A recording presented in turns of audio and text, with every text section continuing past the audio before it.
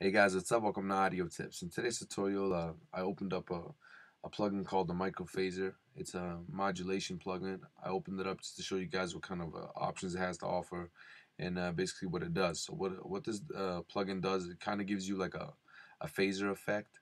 You got your LFO rate to see what frequency response you want the plugin to react at. You get your feedback percentage and your intensity percentage. Basically, with the feedback, it's going to give you most of the effect. What you want to do is you want to throw it on a track. Play around with the feedback. Probably increase it till you hear the effect kicking in.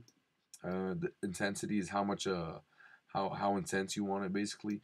But you guys don't really need to play around with this very much. The lo-fi rate. I wish there was just a bypass button, but play around with the feedback, play around with the intensity, see what kind of effect you guys can get out of this. You never know if it's a positive effect. There's no rules to mixing. Hopefully it will be.